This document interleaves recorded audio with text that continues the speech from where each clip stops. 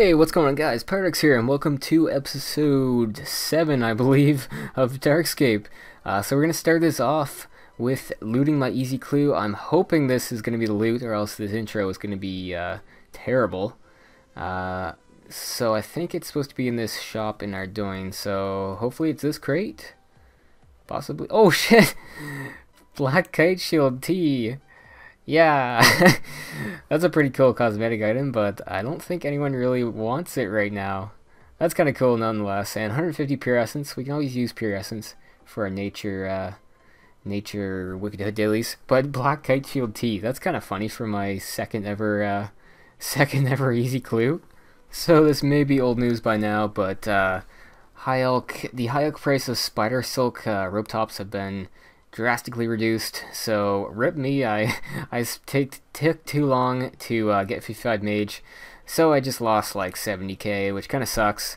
I was kind of saving that for kind of a rainy day there, gonna get my cash stack up, but oh well. So let's see if anybody wants to buy this Black Kite Shield trimmed. So we're gonna offer it, what should we say? Let's just try for what the suggested price is. I doubt anybody's gonna... No one wants it. I didn't think so. Maybe we'll try in a month or so when people start to get a bit more cash in the bank. So some people in my clan have been talking about stealing creation, how you can get some really nice bonus XP from it. So I guess I just transformed this thing that I bought for 26 points, and apparently, okay, so apparently it's supposed to give me like 24k bonus XP. So I'm gonna say yes to convert it to range. Oh, nice! 24k bonus XP, just like that. So 26 points for the first item, and then after that, I think it's 20 to recharge. So it's pretty well 20 points for 24k bonus XP, which is pretty good at low levels. Back when I used to do ceiling creation, you actually had to use the items, so this is a lot better. Okay, guys, so we have 400 maple shield bows. So I am unsure if I should keep these until I can high elk them, or just go ahead and sell them to the store. How much would this be worth? So if we were to elk them, it would be 153k, but selling them to the store, it would of course be half that, so about 75. So I don't know, we have 6 levels until that, so I kind of do need some money, so I guess I'll just sell these to the store, and the next batch, or the batch after that, I can elk those ones. But this is going to be a pretty decent cash stack. It goes up about a couple K every time I do this, so you actually make profit, and I'm up to 61 fletching, so it's great XP, and you get a little bit of profit from it too, so not too bad. Well, joining the cash like right at the start is just death. There's like 3 level 80s that just camp at the start and kill everybody so that they get the cash all themselves, I think. So that was kind of lame. Holy crap, guys. I just put down a bird snare. We started at level 20. Look at these XP drops. 225, 191. Oh my god. The XP bubble can't keep up. 25. Oh my god, these XP drops 250s. There's 27.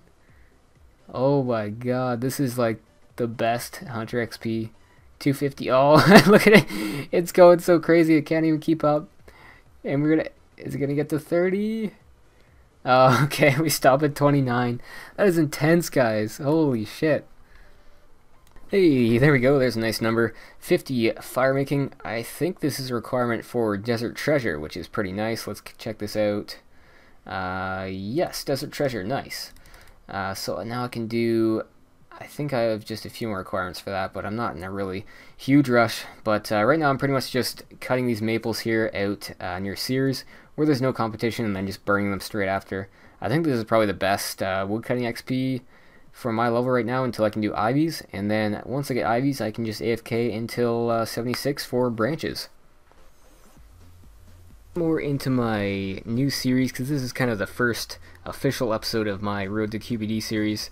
I was thinking I kind of want a PvP based series eventually, but right now most people are just one iteming, and I'm not really set up for that yet, of course. So I think I'm just going to do a PVM based series for now. And I think going to QBD will be kind of fun, a fun little challenge. I've got to get my Herbivore up, summoning to 60. I want to get some sort of War Priest, which would be kind of fun to kill Spiritual Mages or Warriors or something. That'd be kind of dangerous because people are probably going to be starting to camp it soon. But once I get Elk, it'll open up a lot of different things for me. But eventually I want to get up my ranged, and I'm going to have to get... I was thinking of getting a hand cannon, which is level 75, which would be pretty decent and also has a special attack. But alternatively, I could get a crystal bow or a black salamander. Black salamander would be the easiest one to get, but the tar, I guess the tar won't be too bad, so that might be what I use to start out, but a crystal bow would definitely be a pretty good alternative. It would be expensive to start up, but once you get a few recharges in, it's only like 100 and whatever. They changed the prices, so I'm not really familiar. 180k or something, so it's not too bad once you get down to that, but it's probably like 3 mil getting there. So I think it's going to be a challenge actually doing the kills too, because I'll probably only get like 1 kill trips, like once I get there. 1 kill attempts, I guess. I'm going to have to run to the bank, run to QBD with a full inventory of gear and stuff, and people are probably going to try to kill me, which is going to suck, but hopefully by that time I'm high enough level, and whatever weapon I'm using, a T70, hopefully I can fend them off, or at least make them run away, or get away from them without using too much food. But I feel like people are going to camp that entrance to QBD, so we'll have to see. Maybe I'll go on like an off time, because my time zone might be good for that late at night, so we'll see when we get there, but it should be a fun little journey. Yes, and we have purchased 500 more shield bows and bowstring, so I'm going to collect that all and make these up, and make about 20k profit on these, and some nice fletching XP. Okay guys, did a bit more stealing creation, so we have 82 points right now, so that's enough for 4 recharges, which is like over 80k bonus XP. So there's 24, and let's keep going here. This is going to be enough for 63-ish, I think I calculated it out, if I'm not mistaken. So this is going to be great. I'm just going to use up all this bonus XP, and this is going to go super fast, 4 times the normal rate, which is great, 2 times plus 2 times. So this should go quite quickly, and we will be up to 70 range in no time. All done with another 500 maple shield bows. This should be some nice bit of coin here. Let's see how much you're going to give me for this. Are he 96k? Holy, I guess, yeah. I wasn't even really paying attention to that. But that's a nice little cash stack. So we are just under a 100k cash stack. Yes, and there is 51 ranged and 1000 total, as well as 60 combat. We got a lot of levels there at the same time. So that's 1000 total level. That's pretty awesome. It's a good achievement here. So let's keep going. So I finally got around to buying a nature talisman. So let's put this in the hood. Delicious.